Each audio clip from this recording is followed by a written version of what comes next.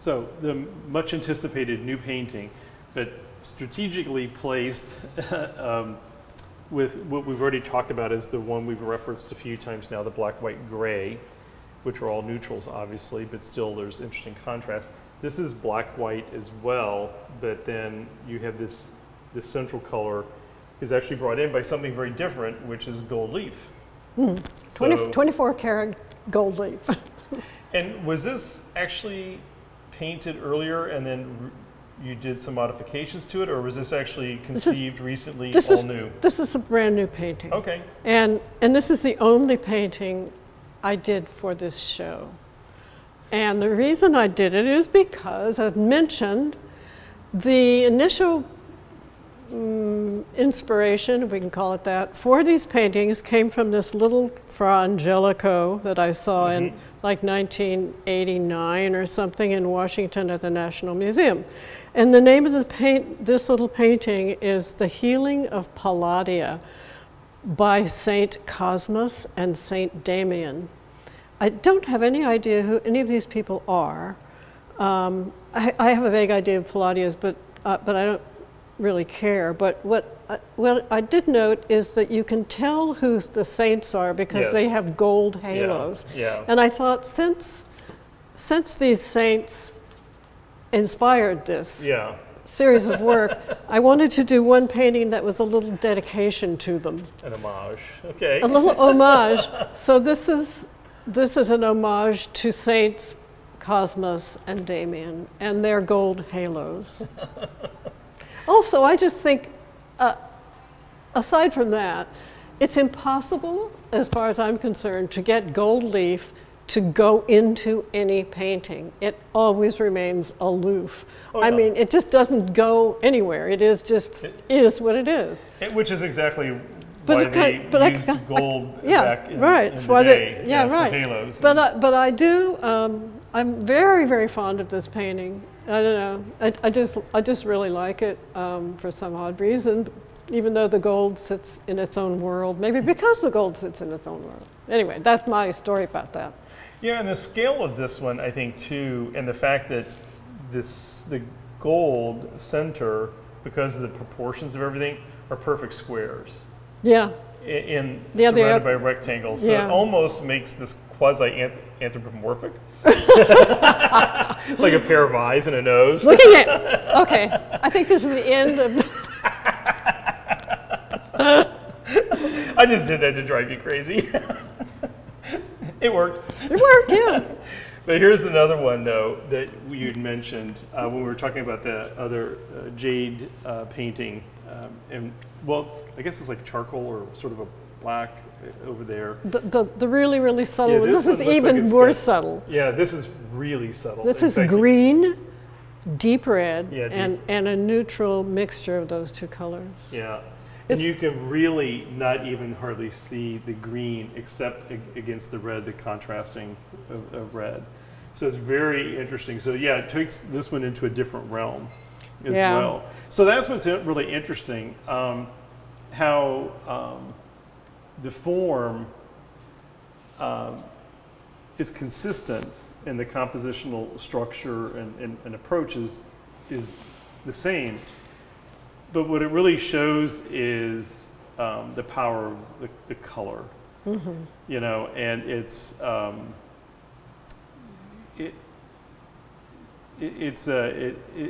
in the range of what you can get with color. It's just incredible when you think about that. And that was actually, when you think about it, is not crazy because that's what Downing and Davis and all these color field painters using dots and squares and you know, Larry Poons and with his earlier sort of dots and little ovals and what have you, using that as just as a vessel for color to experiment and play with color. Right. And after image and all that stuff. Yeah, but I think what's more subtle, these are more subtle because of the fact that they're canvas filling. They're not isolated elements. Right. So they're not floating. They're not disconnected. They are connected, interconnected. But there's just something about these. They are vessels for color, which you clearly have done. But in this exhibition, but I think because of the compositional selection and the scales, I think that is what it takes you in a different realm with the color. The color is what changes all that and dictates sort of how you react to that form, which is very interesting. That's very true. Was that sort of a contemplation? Well, I began to see it. Or are these empirical? No, I began to see it, and one of the things I began to see was that in a white space, my studio is white, and most galleries are white, a small painting like this is really hard for your eye to see because it's fighting with your irises want to close down because of the white, and they want to open up for the dark. So I wanted this scale because then you can stand in front of it and gradually your eyes physiologically will adapt. Right.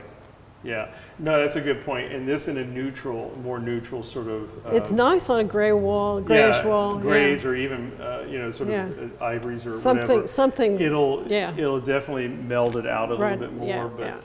It can be on. But I think that's actually very interesting. So this was a good chat. It definitely makes me want to have a part 2 to the essay because captured a lot of it. From what but talking to the artists is always really good, and then also just spending more time engaging with them and hearing you kind of talk about them, you really do see that.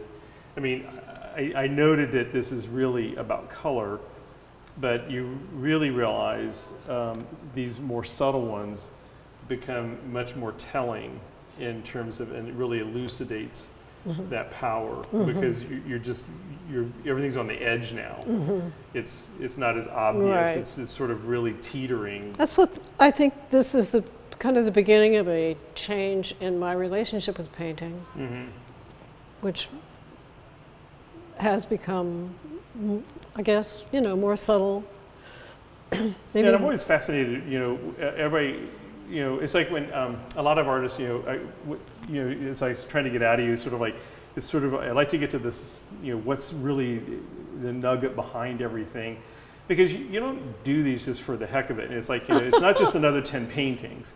And that's what's really great when you can, and especially an older body of work like this, and still see so much of it and the range of it.